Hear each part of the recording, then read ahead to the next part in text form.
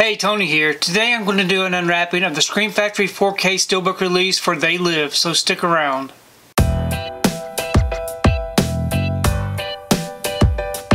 So I received my order for They Live. This right here is a Scream Factory 4K plus Blu-ray Steelbook.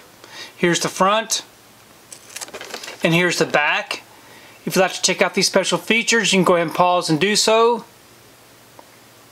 I'm going to go ahead and remove this from the wrapper. We can take a closer look at this Steelbook. With the wrapper off and the J card removed, here's the front of the Steelbook. It is a matte finish with some spot gloss. Really great looking image there. No embossing or debossing. And then here's the back. We open it up. We have our front and back together, which is a continuation. Really like the artwork. On the inside, we do have our 2 discs. We have our 4K disc here with some great disc art. And we have our Blu-ray disc with more great disc art. And on the inside, we do have some inside artwork.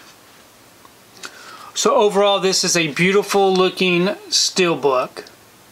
So I'm really happy that I was able to add this one to the collection. I did get it directly from their website so that I could get the poster with the great artwork that they provided.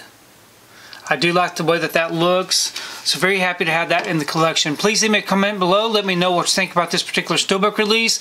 And also let me know what you think about the movie They Live. I really do enjoy reading your comments. If you like what you saw here today, please give it a thumbs up and share the video. If you haven't subscribed to my channel, I'd really appreciate it if you'd subscribe. If you do subscribe, please remember to hit that notification bell so that you can be notified every time I upload a new video. If you haven't found me on my social media accounts, I'm on Instagram, TikTok, and on Twitter. And if you'd like to find out what I've been watching, you can find me over on Letterboxd. I do have links below. But thanks again for watching, and we will see you next time.